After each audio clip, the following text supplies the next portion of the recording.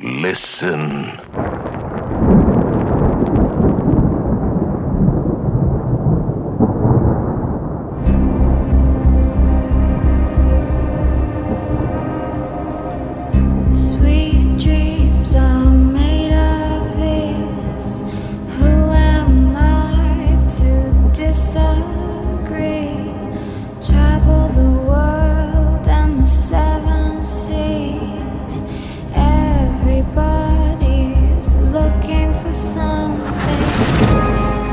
Hinges creak in doorless chambers, and strange and frightening sounds echo through the halls. Whenever candlelights flicker, where the air is deathly still, that is the time when ghosts are present, practicing their terror with ghoulish delight. There's no turning back now. Just after sundown, when darkness creeps over the land, the dark figures lurk in the shadows, the fangs glisten in the moonlight, and the ghosts of the world become restless. We begin our journey. Join us as we travel into the world of the paranormal, the supernatural, and the bizarre.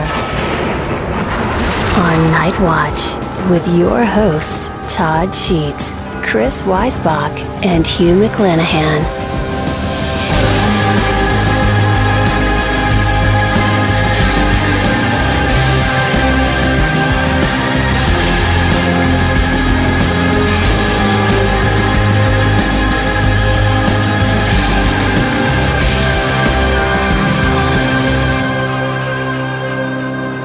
Nightwatch.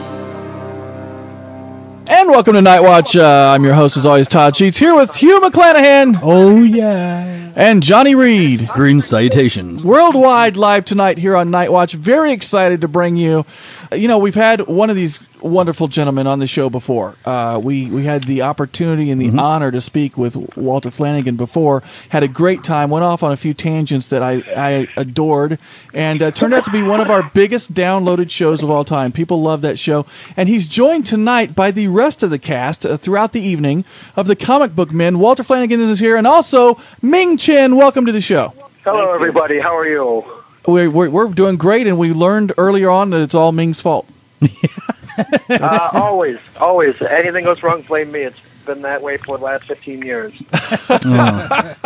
See, I can't even watch the show anymore because I just feel so bad for Ming. I get teared up. I can't do it. Your heart's broken. All in good fun. I know, it's just terrible. That's right. I have to say, guys, I am so proud of what you're doing. I am so proud to say that you're back on. Season 2's coming up here. How does it feel to be back on the air with Season 2 of the Comic Book Man? It feels fantastic. Thank you guys for watching. If it wasn't for you guys, probably wouldn't have gotten to Season 2. But it was something I was praying dearly for. And your prayers were answered, my friend, and you're right. We do watch, and one of my biggest questions is, I'm ready for the DVD of Season 1. Where's that at? I don't know. We haven't heard anything about that yet. And, the interesting thing is my parents live in Shanghai, and they have not seen much of the show, so I'm dying to get them a DVD copy, see me in all my glory, and see how all the white people in America are treating me. That's right. Nice. That's right. Wow. Not everyone can love you like we do, man. That's just Yeah. You know how it is. No, I'm hoping they announce it soon. It's on Netflix right now, which is opening it up to a bigger audience, which is great. But yeah, that hard DVD disc is still king apparently, and I would love to see it as well. Bonus features. We'll throw some commentary on there, whatever they want. That's right. And you guys, I know you both know where I'm coming from. Walt, I know for sure from talking to you last time. We love to stream it on Netflix. That's all fine and dandy. But to me, we're still collectors at heart. Just like we love the actual paper of the comics and the smell of the ink, we love to hold that DVD in our hand with the packaging and put it on the shelf there and show off our comic book men right there to everybody. That's kind of what we want to do. Well, I'm waiting for the fold out that has them all in the zombie makeup. Or better yet, it's like a pop-up The card. pop-up, yes. Yeah, that'd be great. There are the zombies. Or even better, Blu-ray. Yeah, well, Yeah. you know I'm already on the Blu-ray. If it's available, I'm there for sure. Yeah. Walter, how you been, my friend? Good. How you been? Man, I have been great. I thought of you because they're coming out with the mini-mates of the Werewolf by Night. Are they? I'm very pleased. We got a statue and we got a little action figure, but now we're getting some mini-mates, and I've seen a couple of Werewolf by Night T-shirts, so I'm starting to get real excited about this. People are starting to finally see what you and I have seen all these years. It's about time. That's all I could say. I agree, man. As a matter of fact, I was on Johnny's show here, Brute Squad, where he talks about comics, and I was on his show, and they asked me my favorite comic series, other than Batman, of course. And I said, for me, it was always Werewolf by Night, and I thought of you instantly because it was the same series you and I talked about with the big blowout with Dr. Glitter Knight and Brother Voodoo and everybody. So Topaz, it was a great series, a great run, and I think of you often because of that, my friend. Oh, thank you. You know, I actually had, I didn't mention this last time, but I actually had not really a great correspondence, but actually I talked to Don Perlin via email a couple years ago after I had done a book called War of the Undead, and I sent him a copy saying how much of an influence he was on me. It was pretty cool to hear him talk about some of the stuff from the old days in the 70s on that book. Yeah, you know what? I would have passed out the minute I got the email and opened it up and saw Don Perlin's name. It would have been like, yeah. Yeah, it was pretty wild. Yeah, I know most people are like, huh, Don Perlin? But yeah, I mean, he was a big influence on me. He drew like very creepy. Even normal human beings look creepy. It's true. It's true. I remember so many different things he did, and he was like a perfect fit for the book that we loved so much. Ming, what do you think of Werewolf by Night? Anything that pleases Walt this much, I'm definitely into. Wow, Ming has learned early. You guys should be ashamed of yourself. It's a good thing. It's a good thing he answered that way. Shame on you guys. Just shame. What's your favorite book series of all time, Ming? Comics or literary, paranormal. I've gone on record as saying I like the Jack Knight Starman series that DC did a few years back in the 90s. Something that I don't know why it hooked me so much, but it's something that something about the character and something about how they revived him that I really got into. It was introduced to me by Scott Mosier, Kevin Smith's producer, and just something I latched onto for whatever reason. And they just came out with book 2 omnibus that there's book 1, book 2. It's something everybody should get, I think. Yeah, I'd have to agree with you. It's funny because a guy came in my store and they had like the entire run of it. Oh, wow. And I wound up picking up the whole run, and I basically read it in 3 days sitting. And it was just amazing on how great he did. Yeah, something about his background, and he's not a junk. He's a collector of fine artifacts. I like to call them, and then reluctant superhero. I don't something that I feel like I relate to or something.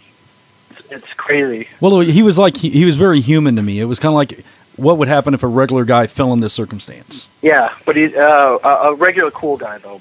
Well, exactly. Yeah. All right, now Johnny, talking to you here, watching the Comic Book Man, this has to be inspirational for you because you're an independent guy. You own a small comic book store that's really got a big heart, and you're really out there, every day and night plugging away, and you see what these guys are doing on the show. That's got to be somewhat inspirational for you and for other people like you. Oh, absolutely. For me, it was kind of an extension because it's really funny. Like half my life, I was like always wanting to do a comic shop.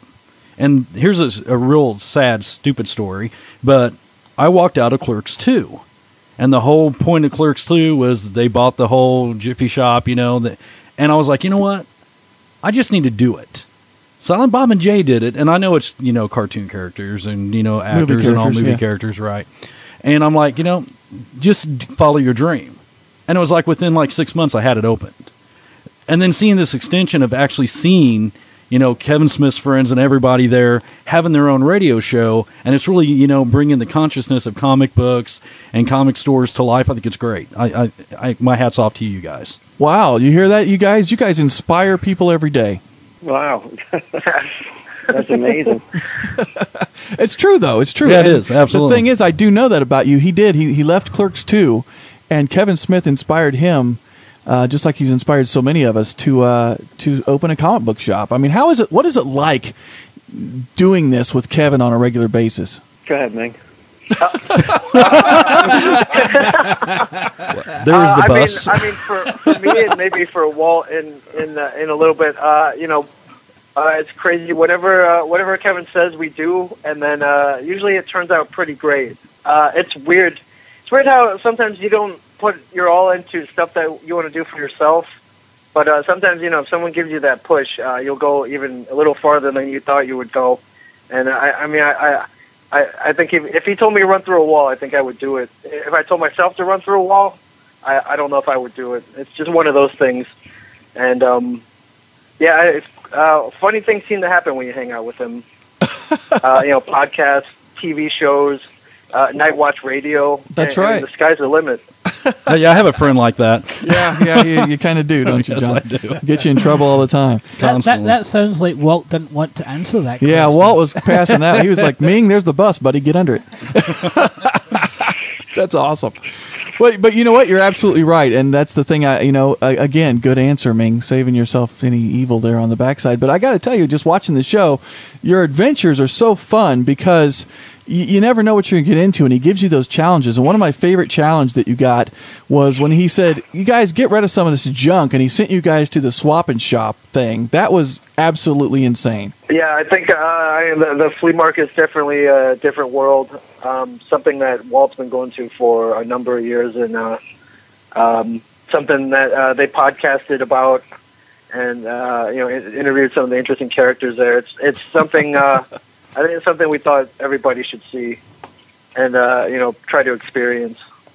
Well, it was quite an experience. Walt, you've been going there for years and you're still sane. I don't know how you do it.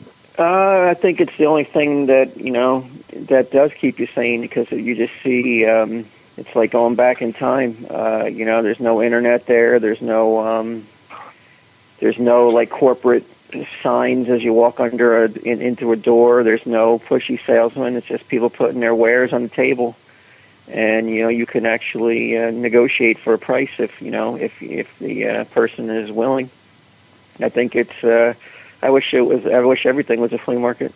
It's really true when you say it that way, because a lot of people we know have really, they've always been. They've bought the DVDs and the laser discs and the Blu-rays, but they still at heart love the VHS, and so they hit like flea markets coast to coast to get these VHS tapes. They've been. I mean, some of these guys will drive for 11 hours. Some of our friends to get these VHS tapes, and I thought about that when I saw that episode with the flea market, because I was like, I bet in addition to all these great things you can find treasures there, like these long lost bizarre movies on VHS. Yeah. I think if VHS is the graveyard for VHS is the flea market, because you could spit in any direction and you'll hit a table with a VHS tape on it. Doesn't excite me so much because you buy one or two old VHSs and you quickly find out that they're all dry rotted and they jam up your VCR. And I stay away from the VHSs, but I'm looking for anything else at a flea market other than a VHS. There you go. I kind of feel similar. Some of my favorite movies still aren't on DVD, so I have to hold on to the VHS. And luckily, I've had it this whole time. I've taken good care of it, so I don't put it in and have flakes of magnetics flying in every direction, because that's always a hateful. You know what you could do? You could digitize it and turn it into a DVD. Gosh. Very nice. See there? Nice. I'm surprised you kept the player. It's just, it got to a point where it was just taking up space in, the precious entertainment system space. And one day I just chucked it. It was gathering dust. I'm surprised you still have the player. Yeah, I'm surprised too, but I do. Since it's a combo, I kept it as a combo. It's a DVD recorder player with a Super VHS recorder player hooked into it. It's kind of got a combo thing, and it's kind of good. I do a lot of video editing, so you never know. You'll be surprised how many people come to you and go, "Hey, man, I got this old Super VHS stuff. I really want to edit." and you're just like, wow, you got to pull that old monster out and hook it up and go. It kind of surprises me. Well, I mean, in that case, I'll grab your address. Any VHS tapes I want to get rid of, I'll send your way. SVHS cables, I'll also send your way.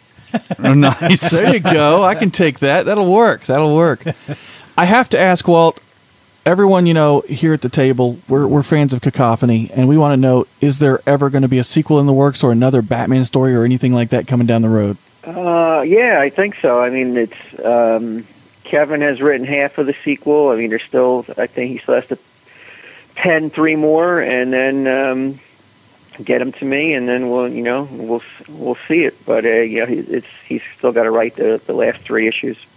Are you working on anything else right now currently, just on your own? I'm working on something creator-owned that I'm going to see if I can get off the ground. But, yeah, that's been taking up most of my time lately. Now, you did a book with Brian, too, didn't you? Yes, War of the Undead. That's awesome. Yeah. Yeah, that's awesome. We're going to be talking with Brian a little later, and we're going to bust his chops a little bit about his exploits at that same flea market. Yeah. See, you know what's the one I remember the most is when I think it was the comic convention you're coming back from, and you went to the garage sale and found the old Migos. Oh, yeah. Oh, I was so jealous at that moment. I was like, too. Oh, no way. Because I'm still trying to put my old Migo collection together myself. So Yeah, I was going, yeah, what a find. Now, see, that's what's great about the show is because we are living vicariously because we, those of us that kind of identify with you guys so deeply, we feel like, man, that was us. We've done that. We've been there. Mm-hmm. And so to see that on a TV show and that you guys are, sending that across the world, it really does warm our hearts a lot. Well, if you thought you saw Migos in season 1, get ready for season 2. Nice. Oh man, that's my soft spot. It's Superman has kryptonite. I've got Migos. That's me too. I think there's Migos on every episode in season 2. Oh, yeah. Man. See, that's awesome. I'm only kidding. Don't do that to me. No. The best thing about your guys' show is we're watching it. And my wife will watch it with me now. And I'll be like, see, this stuff's cool. It's on TV now. Yeah. It's like all of a sudden it's like, no, it's not really a geek fest. It's okay. Get off my back about the $6 million man. Yes. Yeah. Has that convinced her? It has in some ways. Some days. Yeah. Some people kind of look at it now, and it's you guys have made it cool to be crazy like we are, to go out there and lose our minds hunting down that elusive Thor helmet for the Migo figure. Yes. And I love that. I love you for it because honestly, for me, luckily my Migo collection is pretty close to complete nowadays. Johnny, I get to rub it in for a minute. Thanks. Yeah. And that's it's largely in part to the fact that like you guys said, you go out and you find these things hidden someplace, and then you guys pass along that kind of stuff to people like myself. Come in the store and like, hey, look, there's that cool Thor Migo, and we can pick it up. And one of the things I like about what you guys do is, you're realistic. You don't overprice stuff. You buy stuff at a reasonable rate, even though sometimes the people you're buying from seem to think that they have gold. It's like they've brought in the Lost Ark. But you guys know the fact. You're like, look, I can sell this for $80, but I'm not going to be able to sell this for $800. So get a break, And I like that about the show. How does that feel though when you guys are there? And I know it's hard because you got the cameras in your faces and things. But do you feel pressure when people come in with this like item? Like for instance, I know Walter, you said the guy came in with like the $6 million man. You're like, this is like the holy grail. I'll give you $80.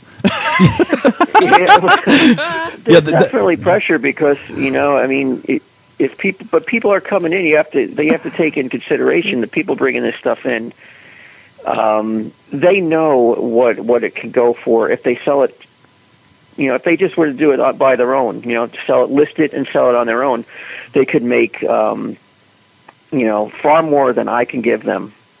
So that's always like a detriment to the comic book store. At a pawn shop, it's a little different. You see all these pawn shows, but in a comic book store, most of the people bringing their stuff in, if it's really good and it's really valuable, a monkey can list it now and get the full price for it. There really isn't a need to bring the stuff into the store and sell it anymore.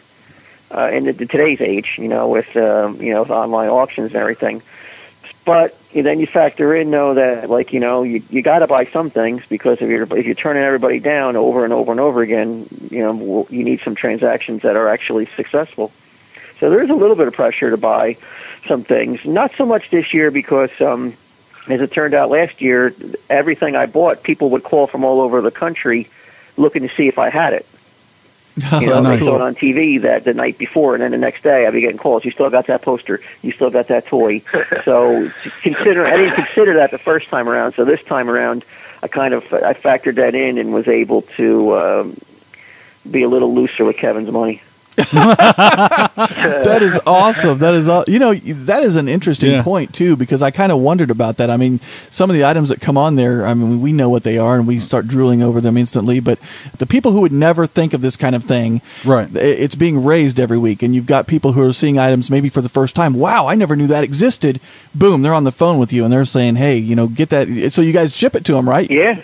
I mean, if we had the item still, most of the time, though, the show aired months after that transaction took place the first time, so I didn't have most of that stuff by the time it aired. Gotcha. I would kick myself. But this time, we shot in the summertime. I pretty much have all the stuff, and I held on to it, with the show in mind this time, because I was getting calls, like I said, from other countries, even of like, do you still have that Jack Kirby Thor poster? I want it. And so this time I factored that into my decision making. I'm buying some of the stuff I bought this year. That's cool. This season, I mean. What's the weirdest things that people have brought in? Well, Ming, you feel that one, I think. I don't even know if I want to give anything away. Lately, anything weird that hasn't been on the show. Yeah, that hasn't been on the show, because we don't want to ruin anything for the fans. Oh, but it hasn't been on the show. Oh, God. It's probably safe to include season 1. Just you could probably include season 1, but not season 2 at all. No. Probably Stanley's toenails. From a hotel. No body parts that I know of, or any fluids or clippings that I don't. Good. That I know of. As I'm sitting here letting them think about this, I want to say I think one of the reasons why you guys get so many people bringing things in, even though they know they could probably get more on eBay, is the convenience of it. They can bring it to you. They can get some quick cash. Maybe they're late on a car payment or something, or maybe they're moving, or who knows what. And you guys just give them the cash quick. They don't have to wait. They don't have to deal with the mail. Right. I think that's a big part of it. That does happen, but usually that happens with items that that aren't really the really sought after item. Yeah. If you have if you have an Amazing Fantasy 15, you're not going to settle for what the comic book store is going to give you. You're going to try to milk that and get as much of the sale as you can get for yourself, which is understandable, and I totally understand that. But it's a different. I mean, if this show was on in 1990, forget about it. There was no online auctions. I mean, there was no outlet for you to sell your stuff other than a comic book store. The world has changed, but hopefully it's not changed too much where we could maybe go on for another year doing this. Well, yeah, we want to see you guys go on for a long time. We want this to be a successful series. 5 years from now, we're going to be like seeing Minglets running around, and we're going to have this whole Minglets. We're going to actually get to follow them around in 5 years. We'll be like, they'll be at the store. They'll be starting to work there. It'll be great. We want to see them on season 10 wearing the Superman suit is what we want. Oh, I hear you like the Honey Boo Boo spinoff. I still say Ming would be a great comic book. He needs his own comic book. I think Walt, you should be doing the art, and we should have the Ming comic. I spent a lot of time with the guy. I don't know if he really even needs his own comic book. I don't know. None of us deserve our own comic book. Oh, I disagree. Yeah, maybe Kevin. Yeah, there are far more interesting stories out there, but I appreciate the thought. Well, your story's a good story, though, Ming. I mean, you basically weren't you doing just some design work? You started a fan site for Kevin, and the next thing you know, boom, you're in the universe. Yeah. I was a poor street urchin and stumbled on a computer and created a fan site for the movie Clerks back in 1995. And Kevin saw it at a local internet cafe, gave me a call, and here I am talking to you guys on Nightwatch Radio. See? Wow. See how great that is? It's that magical story. We need to make a movie. I like the free plugs. I do too. That's that always works. That always works. Now, Walt, I got a question for you. What do you think about everything going on with hockey right now?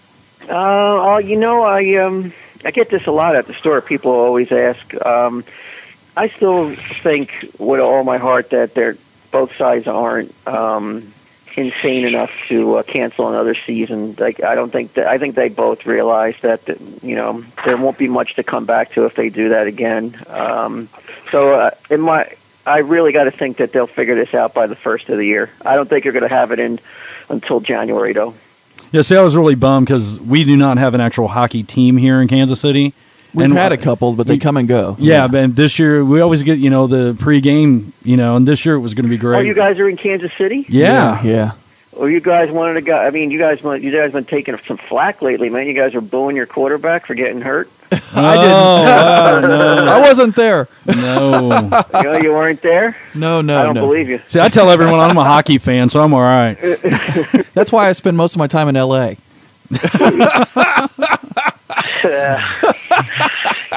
Waiting for hockey to start. Yeah, that's what it is. And I tell you what, if they don't have hockey this year, I say just call up Kevin and the boys and just start a whole new league with them. Yeah, that's what I think. You know what? It's weird you say that. You watch Comic Book Men season 2. If there's no hockey, we'll fill your hockey interest this year. That's all. Nice.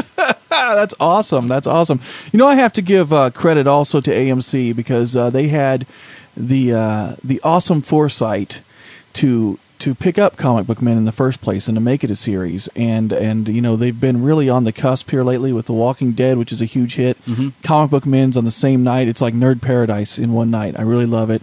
And I think, honestly, that's something that we need more of. We need more networks that take chances and that give people what they ask for. And so I have to commend AMC for that as well.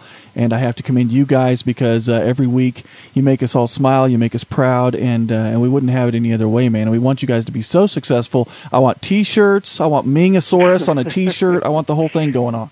If it makes you guys feel any better, in my shop I have posters of Comic Book Men. Yes, we do. It's great. It's great. Oh, thank you. Thank you. Thank you for that's very nice to hear. Well, yeah, we promote it everywhere we can, and and even during the season, we want to bring you guys back on about halfway through and talk some more about it, and just definitely. And Walt, we got to have a Werewolf by Night evening, just talking about Jack Russell for like an hour. I think we could do it. You say that while you're wearing your shirt. I am. I'm wearing Werewolf by Night on my chest right now. It's a Tomb of Dracula shirt, guest starring Werewolf by Night, of course. So, What issue was that? I could definitely squeeze an hour of conversation about that book. That would be easy. Heck yeah, it's actually issue 18, Johnny. Tomb of Dracula, issue 18, guest starring the Werewolf by Night, and that's some the good only reads. way to It's a good read. Not my favorite, but it's a good read. You don't know what you're talking about. You said not my favorite, so now I must hit you with a lifesaver. Get out of here.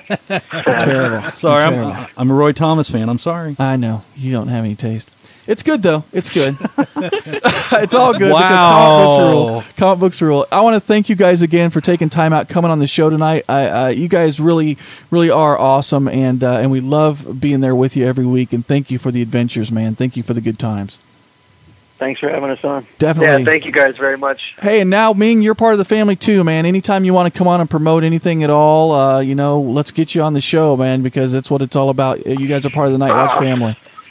Fantastic. I know you're talking to Mike Zapcic later. We do have a little podcast called I Sell Comics that comes up out every Thursday on the Kevin Smodcast radio network. So very nice. So that's Walt. What about you? You got to give some promotion while you're here, buddy. Nah. See, Walt's like me. He is just like me. He is. He does not do self-promotion at all, and Man. you got to respect that, though. I respect it, but I got to ask you though, because since you won't do it, let's talk about you. You've got your own podcast as well. Mm-hmm. Well, yeah, it's not my own. Well, part of one, yes. It's So tell us about that. Did you guys listen to it? I have, yes. Yeah. Okay. So it's me and Brian and in Practical Jokers, Brian Quinn, True TVs and Practical Jokers, and Brian Quinn. We do it weekly. I mean, the format is pretty loose. We'll talk about anything that just happens to be on on top of our heads that particular week. It's true. It's kind of like taking on the topics of the day, so to speak, and you guys do a great job of it. And in addition to the wonderful Smodcast that you do with Kevin every week, it's wonderful. And I urge everyone to go out there and listen to it. It's real easy to find. Just look up Smodcast on Google. Go to the website. It's everywhere. You can't miss it. I mean, you guys are blanketing the world with your awesome media-ness. What's next to conquer? I mean, gosh, you've conquered comics, you've conquered TV and radio. I can only imagine what's Comic coming. Book Men, the movie. That's I right. didn't realize That's this is what it felt like to conquer something. Yeah, you guys are doing it, man. You guys are on it. I'm proud. It's true. We want the movie to come next. We want the movie. Yeah. All right. Well, we're on it. Good. Thank you guys again. Stranger things have happened. Yes, and you know what? We've seen some of them, and it's been on your show. So that is awesome. Thank you again, guys. You have a wonderful evening. Ming, good talking to you for the first time, and Walt, good talking to you again, my friend. All right, man. Thank you. You too. Take care. We'll talk to you guys soon. Good night. Good night. Thank you. Wow, guys. Comic Book Men right here. The second half, like he said, we're going to have Brian and Michael on the second half. That'll be awesome. Talking to them about some of the crazy stuff they've been doing. We're going to give Brian a couple of what-fors. Oh, yeah. Oh, no, you're not. He is awesome. He makes me laugh so hard. Rock the boat, don't rock the boat, baby. Rock the boat, don't tip the boat over. The end of the first half is going to be just as crazy. Probably always is, man. Man, that time went by quick, though. It does go by. I was gonna keep him a little bit longer, but I know we're rolling. We're moving forward here. Oh yeah. One of our number one listening bases is in Australia, of all places. Number one overnights there on the weekends, and we're doing real well in Australia. And so we have friends there that go out in graveyards and listen to this show as a group in a graveyard. That is awesome. Every week. And I think that is fantastic. So we got people to back me up on what I'm saying as well. Yeah, we're going to have a party here on the 30th. Yeah, the 30th is going to be a big day here. What are you going to be, Todd? I'm hooking up to Batman, man. I'm glad you're breaking out. I'm breaking out of the mold. I'm glad you're doing something way crazy. I would be a pirate, but hell, I wear that all the time. So what about Wonder Woman or something like? Hugh, you really want to see me in a Wonder Woman costume, dude? Golly. Really, dude? That's good stuff. Wow. What about Hugh? That's going to be the next in the city, night is a wire. Jimmy Star. Steam in the subway, earth is a fire. I'm going to be wearing Jimmy Star clothes on Halloween, ladies and gentlemen. I don't have any. Hugh still doesn't have any. Woman, you want me? Give me a sign. Because I'm wearing Jimmy Star. And catch my breathing even closer behind. Do do do do do do do do do do. Oh yeah. Jimmy Star, ladies and gentlemen. Shout out to Jimmy Star, one of our sponsors here on the network, as well as the always fantastic Brian with a Y, David, who's also one of our sponsors. And last but certainly not least, Renegade Arts. Renegade Arts, ladies and gentlemen. Doug Bradley's Spine Chillers. And this is the perfect time of year to go and pick up some Spine Chillers. And we have, if everything works out, our Halloween special is going to be extra special thanks to Renegade Arts. That's all I can say about it right now because we're just putting the final finishing touches on it. Just terrible. Just terrible. We're nuts around here. That is true. There's Tweaky, but Tweaky's not here, and neither is Chris Weisbach. Chris has been abducted once again, ladies and gentlemen. They really love him. You know, I'm starting to really get concerned about this. One week, it's Hugh. The next week, it's Chris. I mean, one of the two. Stolen by the But somebody's drinking tonight, right? Someone is definitely drinking. Somebody is drinking tonight. Yeah, now. vodka, I believe, is the is that the game of choice for? I know Scotch is for Hugh. And I don't know. I think vodka might be for Chris. But I hope he's happy wherever he might be with those aliens, getting everyone in Germany drunk tonight. It's just not necessary. Sometimes there's a man, and I'm talking about the dude here. The Chris here. Sometimes there's a man. He's the man for his time and place. He fits right in there. And that's the dude in Los Angeles. That's right. Wow. Dude, that's right. Chris, it's not the same without you, you crazy rat. Because, man, all we want to do is party, Chris. All we're asking for you to do is show up and throw down. Man, Foodie done did it again. Chicks dig me. Yeah. Why am I here? Chicks dig me. Chris Weisbach.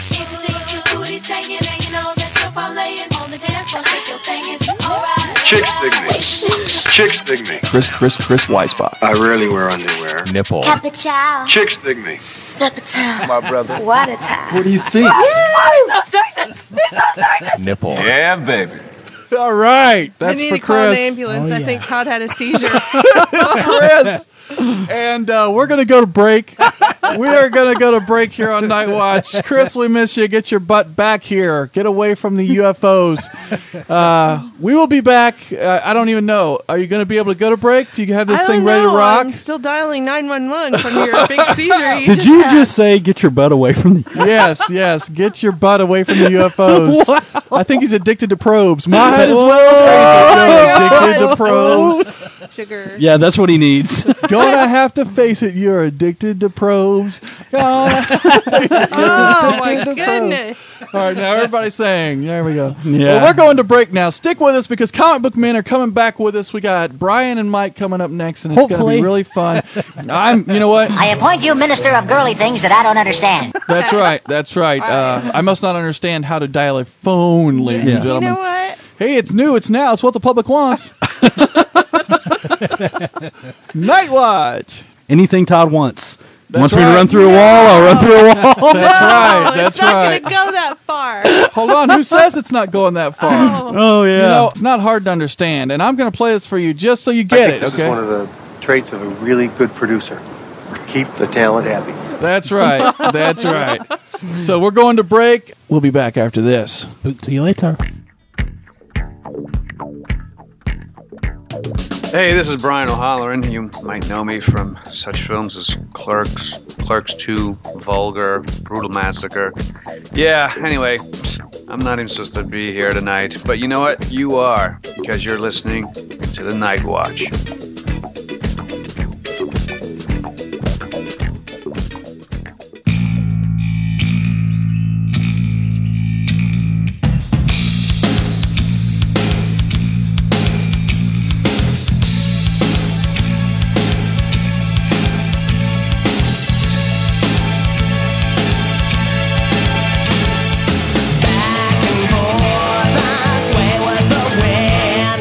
Resolutions will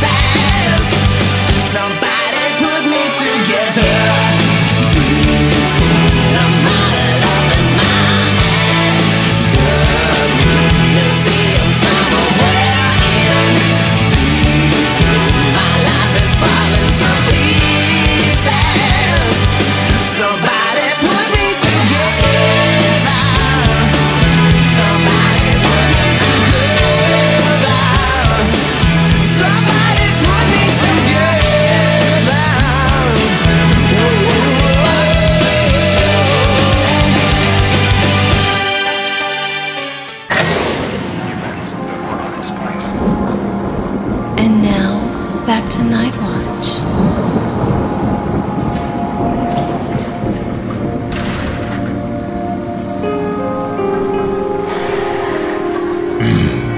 Yoda, this is, and listening tonight, what you are, and will continue to do. Foreseen it, I have. Yeah.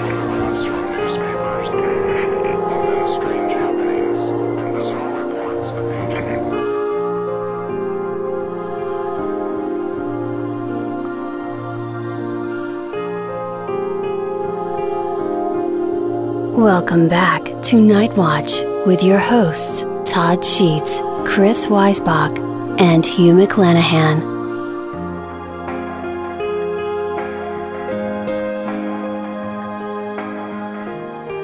And welcome back to Nightwatch. I'm your host, as always, Todd Sheets, here with Johnny Reed. Greetings. And Hugh McClanahan. Second. We did that on purpose. Good evening. Welcome back to the second half of the show. I'm very excited to be here. That first half was phenomenal. We had the always fantastic Ming, Chen, and our good buddy Walt Flanagan here talking about Comic Book Man. In the second half, we're going to keep on rolling. I was very excited. Originally, we were going to have Brian Johnson here with Mike, and something happened to Brian. From what I understand, Ming did not want to be upstage, so he went over there and put the Chuck Norris down on Brian Johnson during the break. He went over. Is there that what it and- was? Yeah, he did like some kind of a triple side flip kick thing. And I know when we took, called, I heard things breaking in the background. Right, and I think part of it was his infuriation with Amanda for thinking he was an herbal tea. But now the truth is out, and you'd better watch yourself. Ming Chen will whoop you down, and it'll happen, dude. You don't even want to mess with him. I'm in protective custody. They're working on the action figure for him as we speak. That's right. But we do have the always wonderful Michael Zapcic here with us from Comic Book Men. Michael, welcome to the show. Thank you, folks. It's a pleasure to be here. It's a pleasure to have you here, man. And when I say that, that's no BS. We've been fans of the show since it started. I was a huge, just blew me away the first episode. It's always hard when you guys are out there and you're doing this for the first time, I know, and you do the show and then you've got message boards flying out there, forums, people are loving you or hating you or whatever. But I'm telling you, forget about anyone who doesn't have taste. Your show rocks. You guys are too kind. All of you, too kind. Thank you. We're too kind, but Amanda's we not. She's not kind. Just ignore She's her. not even well, listening. That's your problem. Right?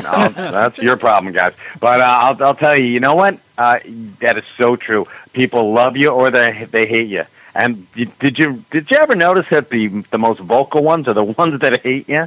Oh, yeah, always. Yeah, and they're the ones that It's watch great. the show 9 times in a row just to examine every line of dialogue so they can be sure to quote you exact.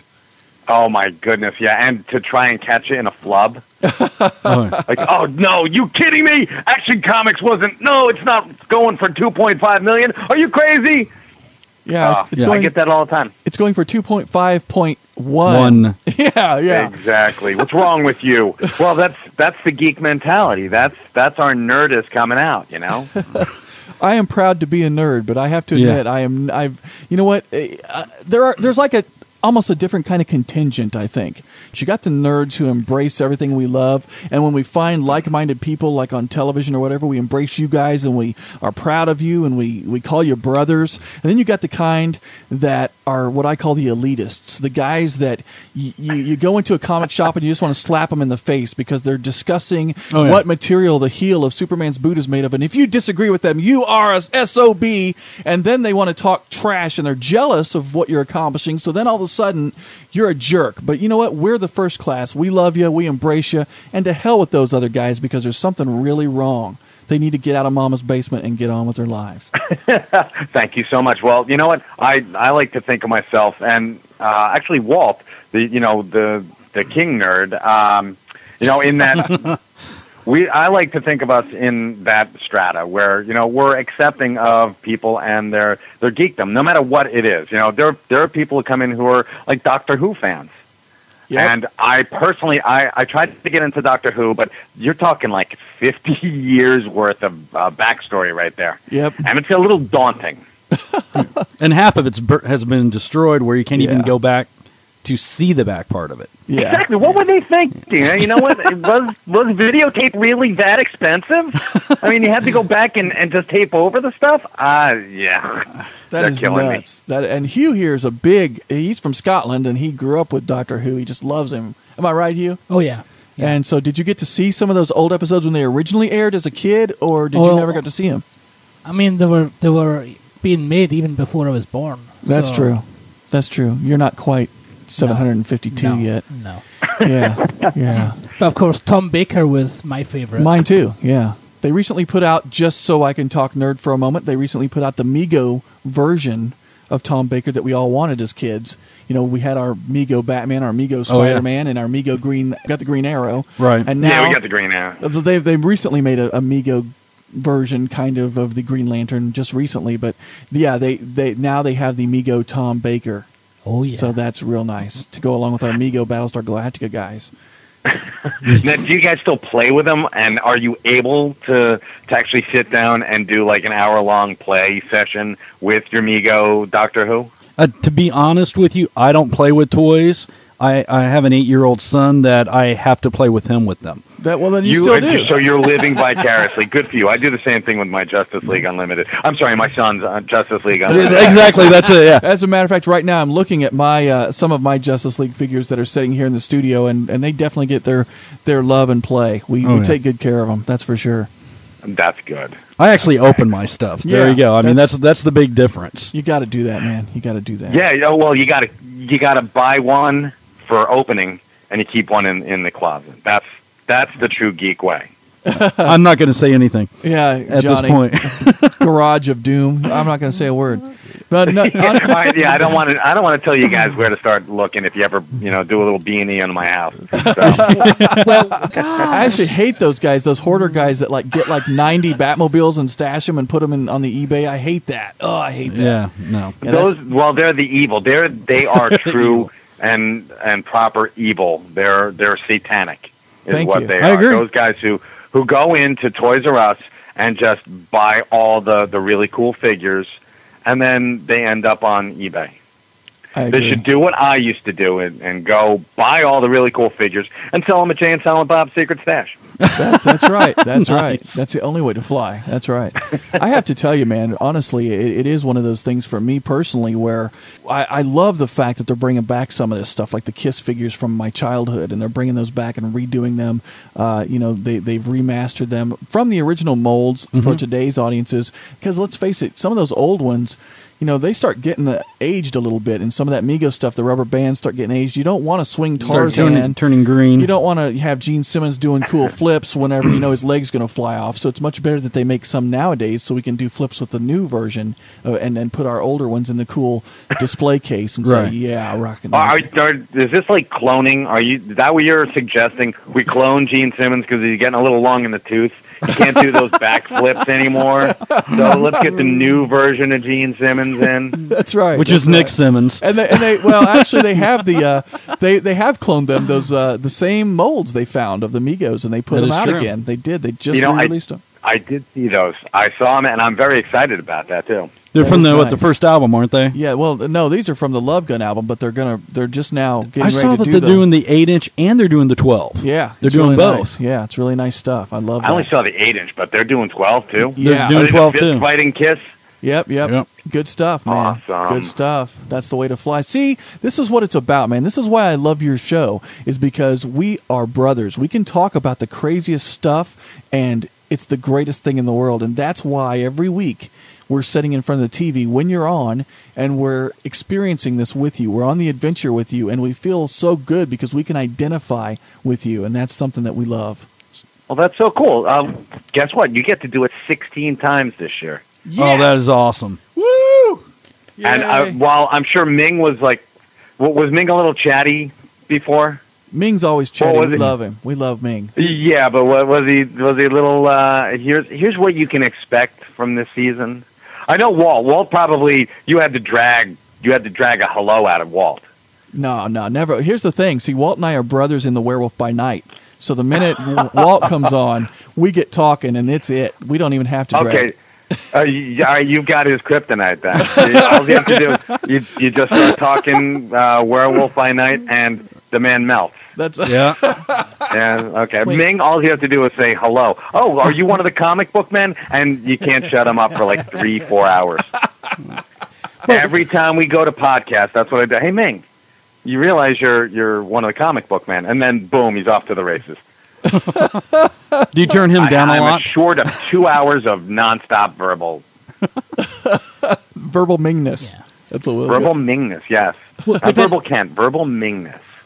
Hugh, did you have something over there? No, I was just going to say we didn't try to extract any season 2 information. No, we're trying to keep that on the download because I don't want any spoilers myself, and so we're just going to keep the season 2 stuff on a little bit of the download. But I got to tell you, I am so stoked that I want to come in and go, all right, tell me everything, but I don't, because I don't want any little bit of it ruined. You know, I I'm not going to, but I will tell you this: you're going to see some weirdness. You're going to see a lot of you're going to see some angry faces, a lot of anger.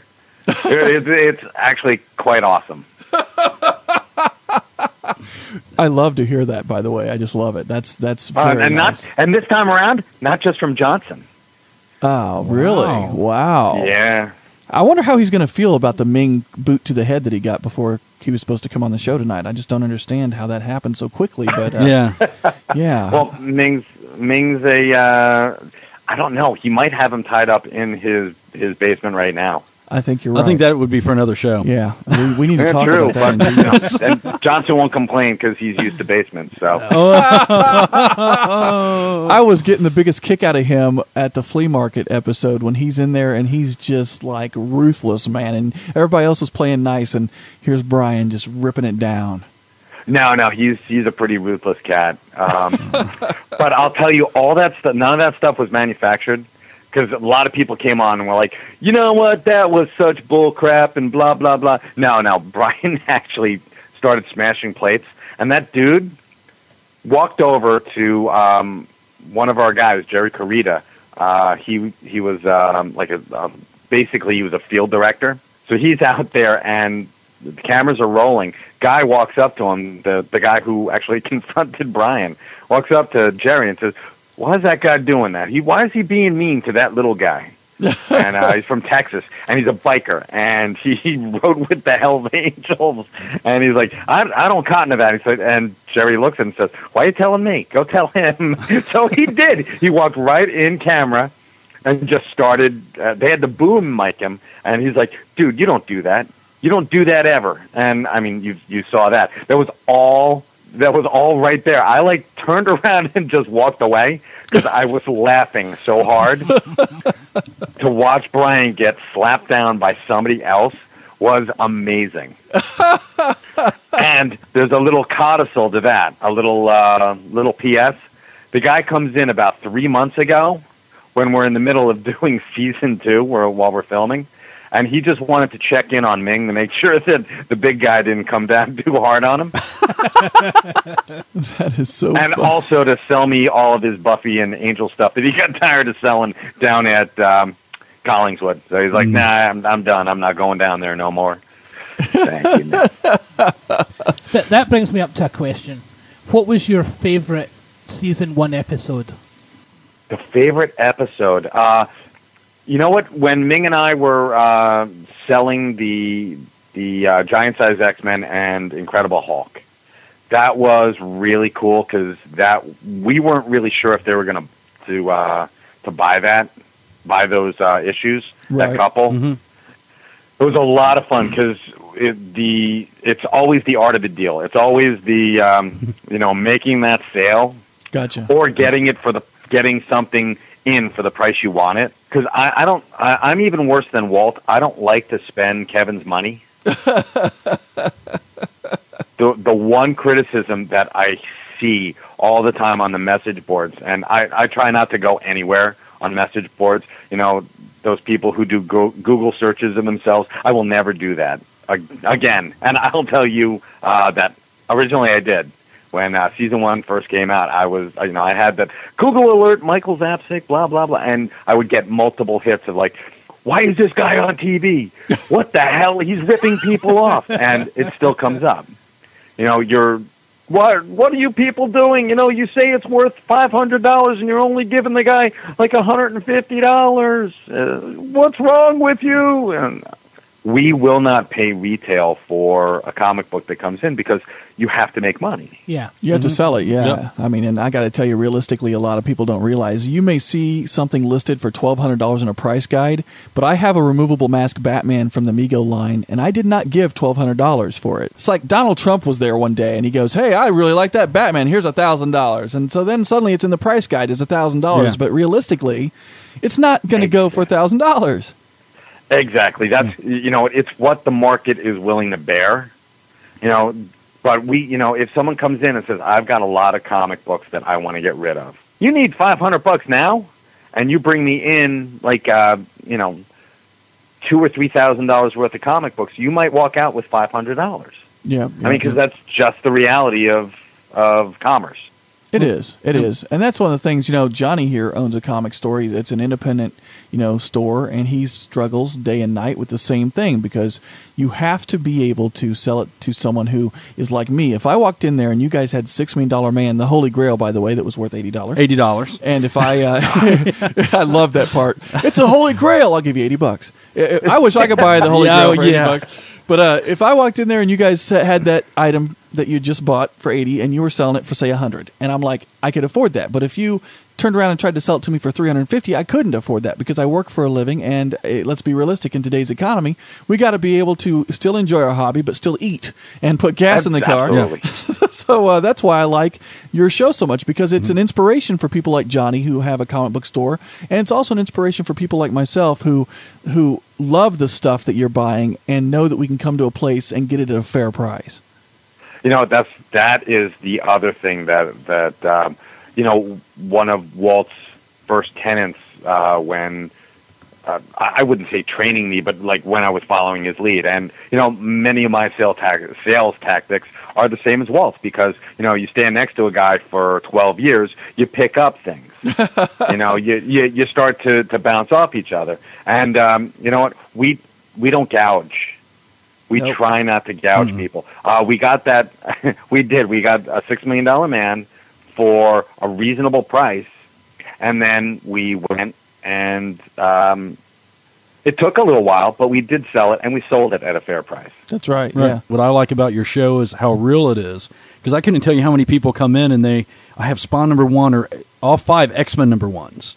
Which everyone has 20 million copies of. Of course. And they're like, what do you mean it's not worth $100?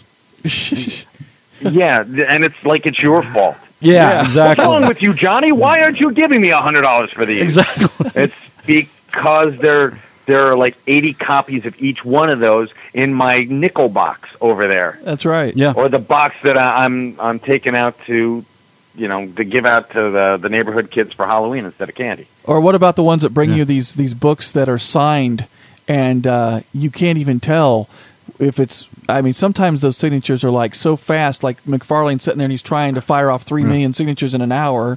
He's got a line of people, and I happen to have a couple of Spawn toys that are autographed that I keep because I met Todd and I really like having the toys autographed. It's just neat.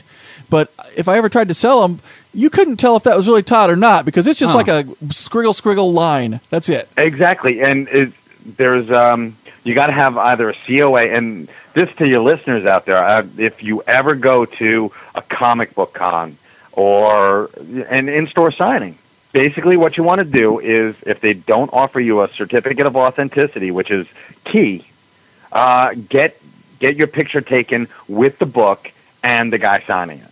Yep. That can act as your COA. Exactly. Yep. Now, I don't know if you've read the New York Times. There was an article about Stan Lee being on the show. So it's kind of, there's a spoiler out there that's very large, the New York Times. We will not read it. Okay, good for you. But no, I actually got Stan Lee to sign a thing for me. I'm not an autograph guy either, but I bought one of the Captain America, and Johnny, you'll love this, the Captain America metal shields that they've been putting out. Oh, yeah. We have one right here in the studio. Yeah, Yay. I have one Beautiful. too. Yeah. He signed it for me. Nice. And you know what? Don't interrupt the man. Sorry. Let him speak. All right. Oh, sorry. no. I was going to say, this is like a one-of-a-kind piece, and I think I can get some backing up here that it's an authentic, signature by Stan Lee, because, I got it on videotape. So There you go. That'll help, yeah. But you'll never really sell it. I mean, you can talk about it, but the truth of the matter is, no. if anyone even came close enough to it to breathe on it, you're going to cry. We know how it feels. Absolutely. I mean, can you imagine having, honest, to this day, if I could have had like Bob Kane sign one of my Batman cowls or something, do you know that not only would it have alarm systems on it, if anyone even got close enough to breathe near it, I'd be like, get away, Bob Kane. Yeah. And the only other person I could think of that way, other than Bob Kane, would probably be Stan Lee, Right, absolutely. Because I'm the Bob Kane. He's I just fall at the altar of Bob. He's And just, Bob. What's your favorite comic book series, Michael? My favorite comic book series of all time, you mean? Yes, of all time. Okay, every waking moment of my day. I would have to go with the Chris Claremont, John Byrne X-Men. Wow. John Byrne, though. Yeah. Yeah, I mean, come on. I love John Byrne. Yeah, I do too. I'm a huge Byrne head.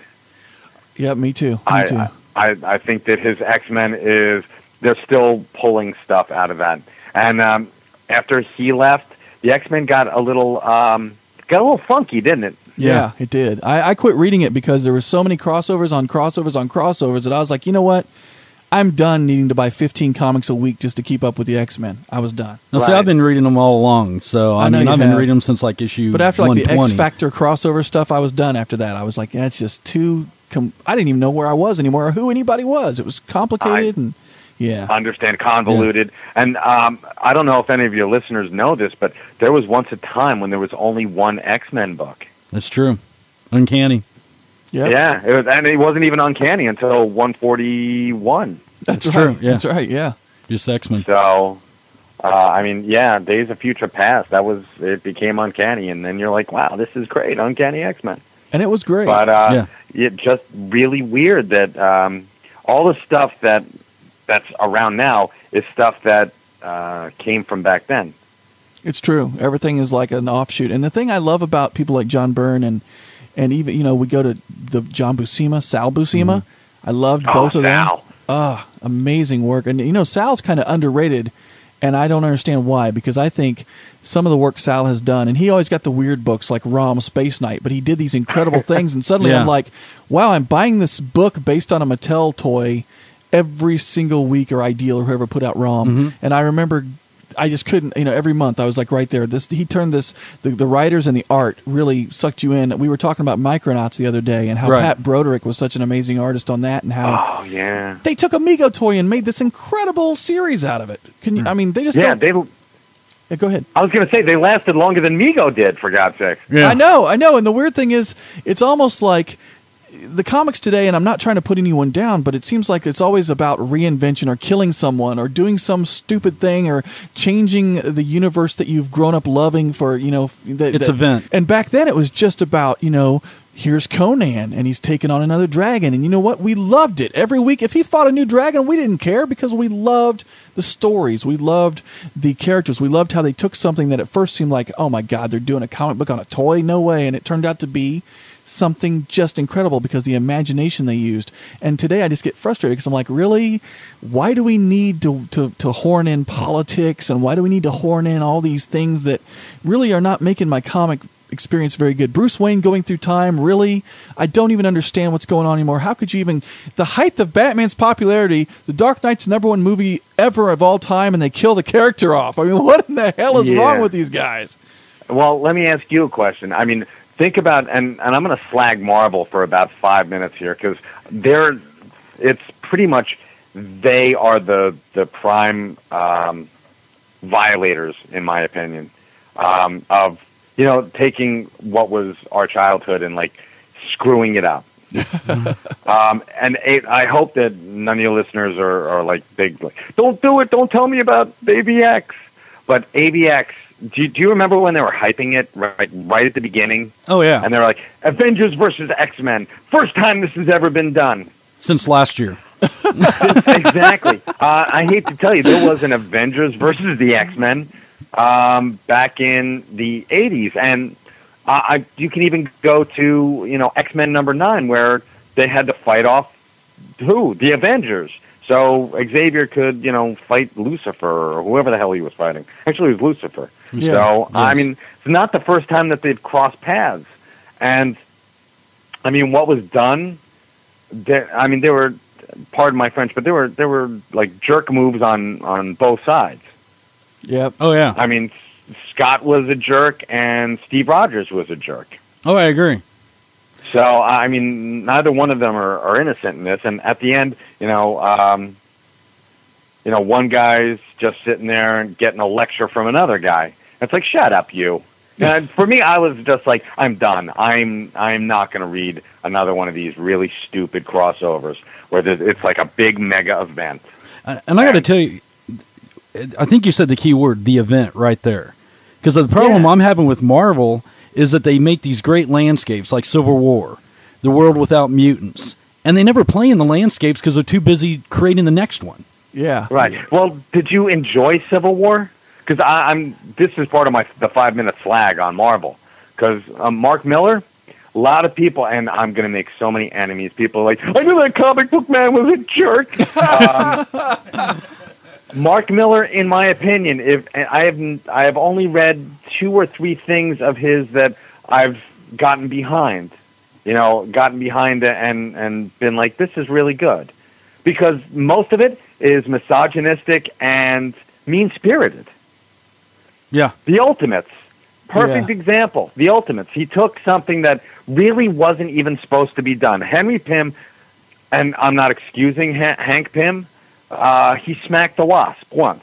Right. And that wasn't even an accident. I think Jim Shooter told Bob Hall that he wanted Hank to push her away, but he misread something in the script, and so it had Hank slapping her. Right. But Shooter let it stand because he thought it made an emotional underscore. Right. Yeah, how many people wanted that to be redone when they did the whole alien invasion in the Skrulls? Yeah. Exactly. They wanted Hank to be, hey, make Hank not have smacked her, make him be that Skrull guy. Yeah. But turns out it wasn't, and it's something that happens, and it's something that Hank Pym had to live with, right? Right. All right, now go to the Ultimate Universe. Hank Pym is a Zoloft popping wife beater. He beat her so badly that she was in the hospital. Yeah, right. And I'm not saying that it doesn't happen in real life, because obviously it does. But here's a guy who's supposed to be a hero, right? And you're supposed to hold him to a higher level. And it seemed like Mark Miller was making light of the whole situation, and just turning it into this, and again, an event. Right. Here's Hank Pym, who's a wife beating. He's got self-esteem problems and yada yada yada. And then you got Captain America going in there, kicking his ass, telling him that he said, Hank, grow, because I'm going to kick your ass. Yep. And you're like, oh my God, this is it's just very mean-spirited, and you're taking that one. Hank's had his identity crises before, but he's been a really cool character for pardon me, nigh on 40 years in the Marvel universe. Yep. Right. So to just turn him into something that not really that worthy of looking up to. Exactly. It's lazy writing. I agree, and this is what we have to say to Marvel. We're going to say this just for you. You should be ashamed of yourself for even thinking it. In honor of the Thank you. Animaniacs. Yes. That's right. but talking about the Ultimate Universe, isn't that kind of the Marvel Universe now? Oh, let's hope not, because Spider-Man's dead. But I'm saying it's kind of like the regular universe has kind of become that early Ultimate Universe. Yeah, yeah. It's very dark. Yeah, now. well, yeah. That's Marvel now, and that's exactly what they're going to be doing. It's going to be Nick Fury's son, who looks like Samuel L. Jackson.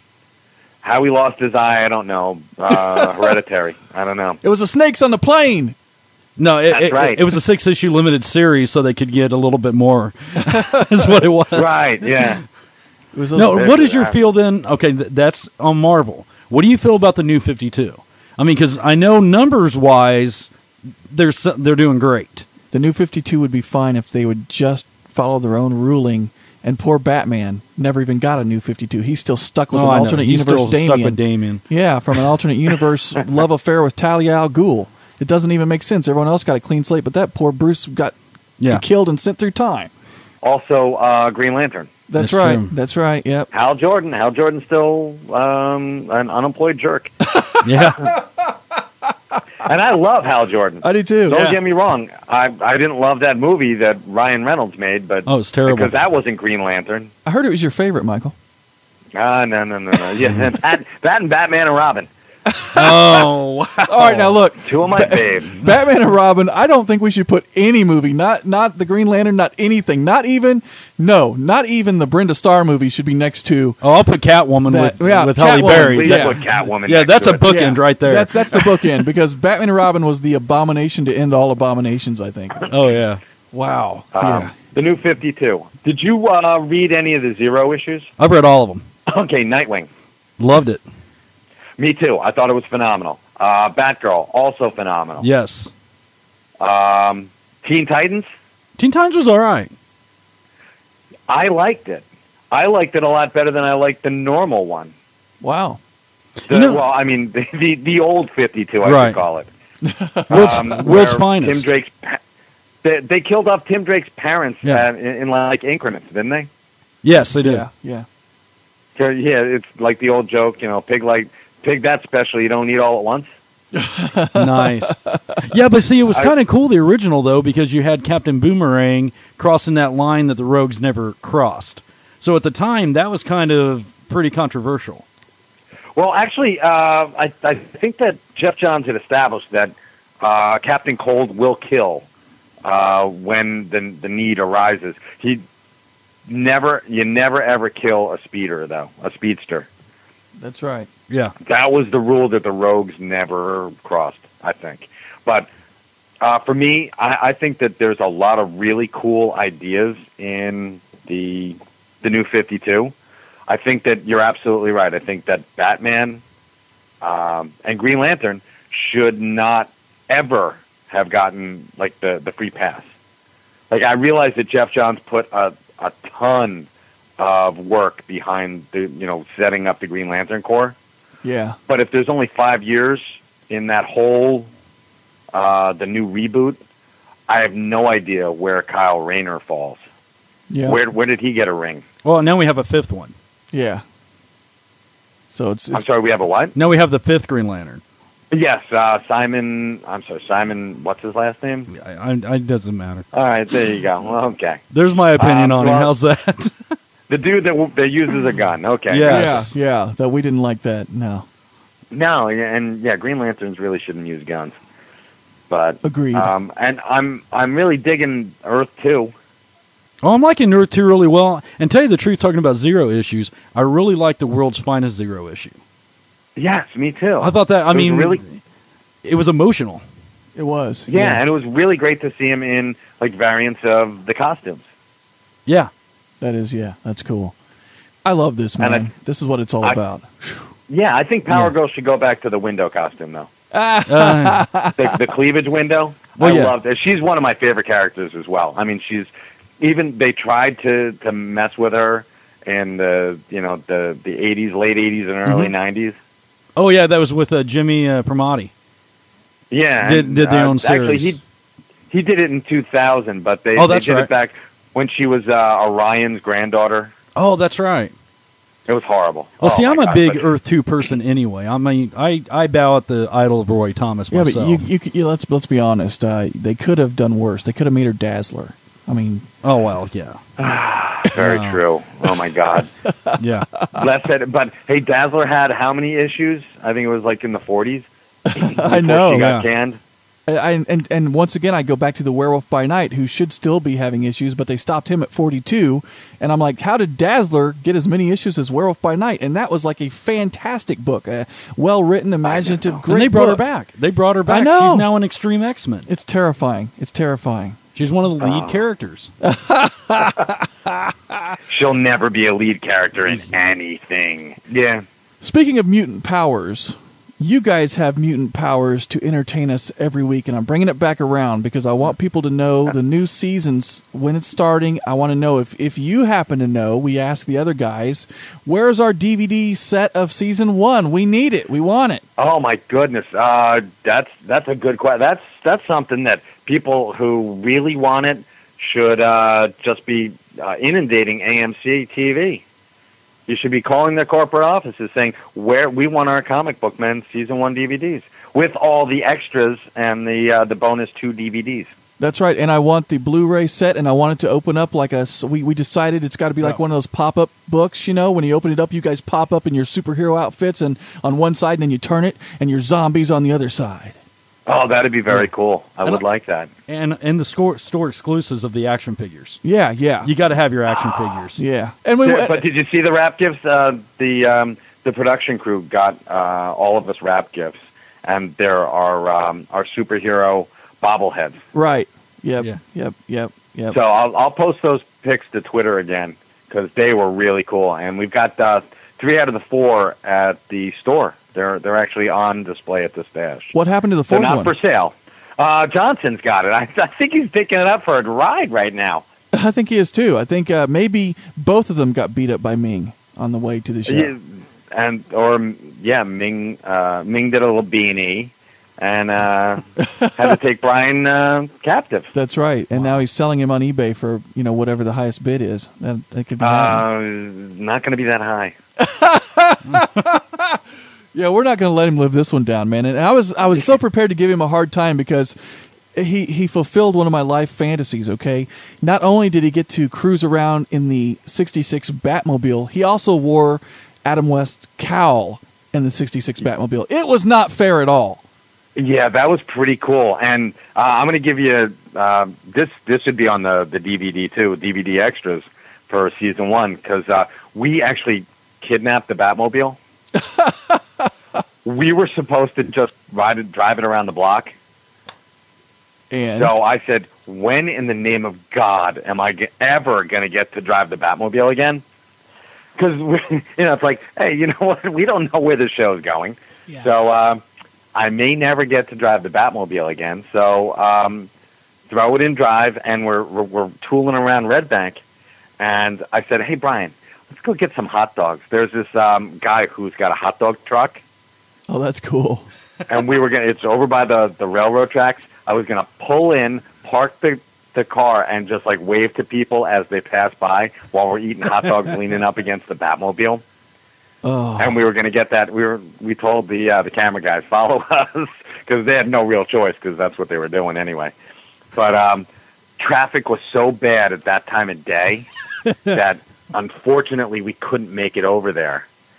And there was a guy in a semi who was making a really wide turn, and I'm stuck in traffic, and he's coming so close to hitting the Batmobile.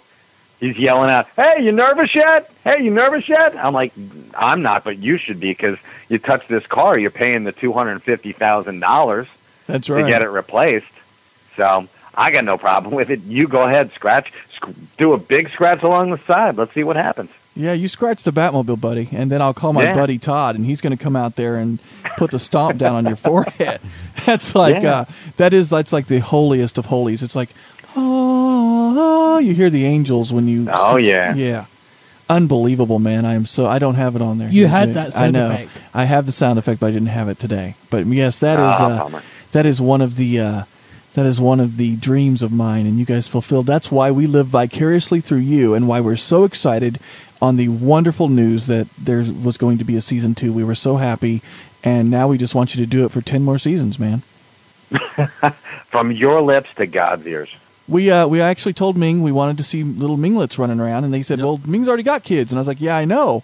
We want to see them grow up and work at the stash. We're ready to see, 10 years from now, they'll be employed at the stash, and it'll be great. It'll be Generation 2. And Walt will probably still be, harassing them. Walt will Generation Ming. That is awesome. That is awesome. Well, Michael, I want to thank you, my friend. It has been an honor to talk to you. It has been enlightening, and really, once you've been on Nightwatch, man, you're part of our family. So consider yourself part of the crew here. Anytime you want to come on, talk comic books, do anything, consider yourself part of the family. We love having you.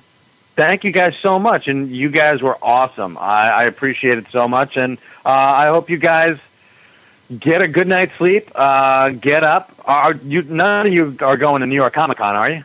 Nope. Unfortunately, I wish I was. Quick plug for New York Comic Con. Kevin's going to be there, and we're doing a comic book men panel. That's right. Oh. So hopefully it'll be on YouTube for you guys to see. And I'll if I can get a word in edgewise, when you're sitting at a podcasting table with Johnson, Flanagan, and Kevin Smith, you'll notice that Ming and I are very, very quiet all the time. It's like, you ever try to get on a freeway when all the traffic is doing like 105? Yeah, that's it. That's me and Ming. We're sitting in our Hyundai. Just waiting for a break in traffic. That's right. But you know what the thing is, man? The thing is, look at the company you're in. Even though it's hard to squeeze in there sometimes, man, it would be a lot of us would gladly trade places with that, experience. We'd love to break in there just like you are, So keep that in mind. True. We love it. You got it. Thank you guys so much. I appreciate it. Thank you, man, and we look forward to talking to you again. We'd love it. Awesome. You have a good night. You too. Thanks. Take care. Wow, guys, that just blew my mind. Michael Zapcic. Yeah. Wow, man. We even referenced Doctor Who for Hugh. Yeah. I mean, you can't go wrong with that. Man, I just had such a good time tonight, guys. This has been a good show. We've talked comic books. We've talked comic book men.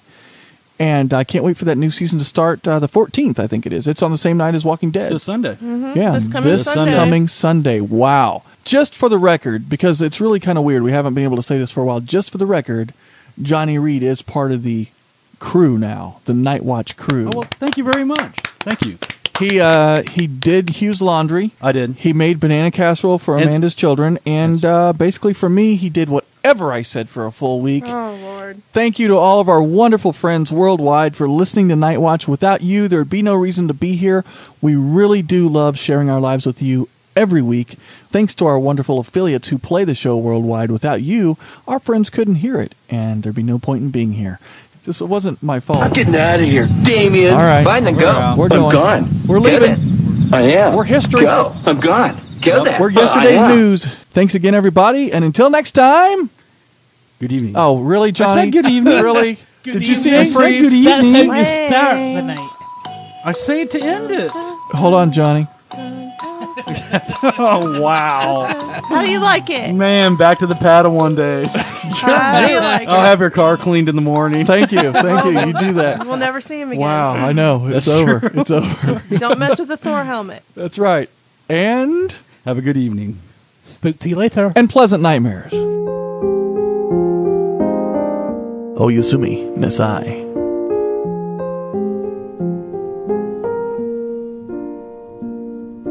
Nightwatch is a production of Jackalope Media in association with Jackalope Radio, with your host Todd Sheets and co-hosts Hugh McClanahan and Chris Weisbach, featuring voice work from September Day.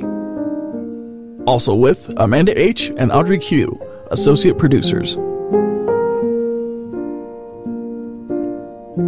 All around me are familiar faces, worn out places, worn out faces, bright and early for their daily races, going nowhere, going nowhere.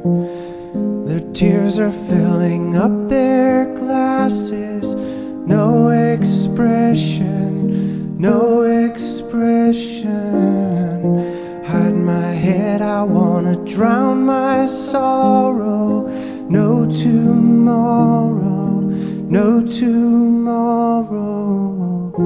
And a find it kind of funny, I find it kind of sad. The dreams in which I'm dying are the best I've ever had. I find it hard to tell you, I find it hard to take. When people run in circles, it's a very, very mad world. Mad world. Children waiting for the day they feel good. Happy birthday, happy birthday. And to feel the way that every child should sit and listen, sit and listen. Went to school and I was very nervous. No one knew me, no one knew me. Hello teacher, tell me what's my lesson. Look right through me, look right through me. And I find it kind of funny, I find it kind of sad. The dreams in which I'm dying are the best I've ever had. I find it hard to tell you, I find it hard to take. When people run in circles, it's a very, very mad world. Mad world. Enlarging your world. Mad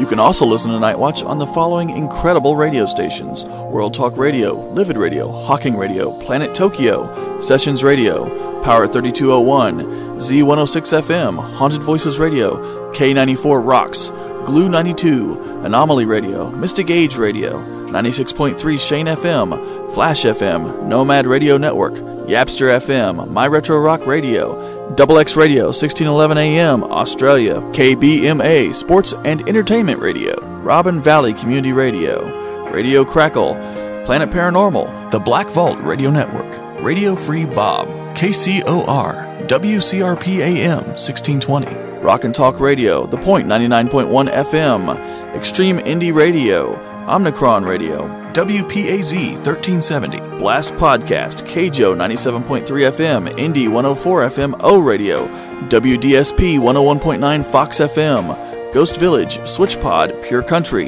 Headcase Radio, Slack and Bracken Radio, Future World, Red Finger Radio, Catnip Radio, Scuttlebutt, The Butt at radio.thebutt.net, BNRX Internet Radio for the Extreme, KCIA at kcia1.com, Extreme Radio Tampa, Ryukin Radio, X100, SRN1, the 1KX Network, KJAG Radio, Random Radio, Riff Raff Radio, Exile Radio, WOQ AM Radio, FCN Radio, Gray Point, Brand Name Radio, CKDU FM, Leaf Pile Radio, Rocktown Radio, Bizu Homegrown Radio, WWRW, the Worldwide Radio Web, The Dust at www.onthedust.com, Radio Vox, Atlantis 102, Land's Edge Radio, Mix 94.5 FM, 91.5 FM, Ghost Radio, Jet City Radio, Hits 99.9, Extreme Radio 1077, Ghost Radio X, The Beat, Shadows of the Night, East Hill Radio, Hot 97.7 FM,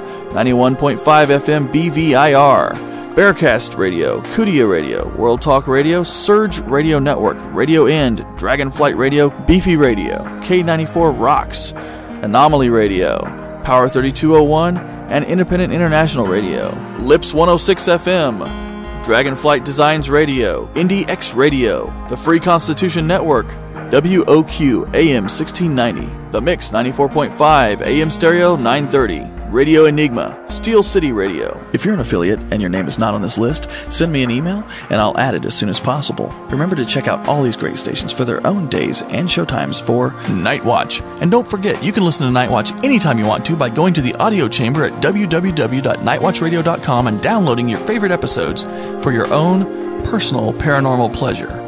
And as always, you can hear Nightwatch live every Tuesday night right here at 9 p.m. Central on jackaloperadio.com.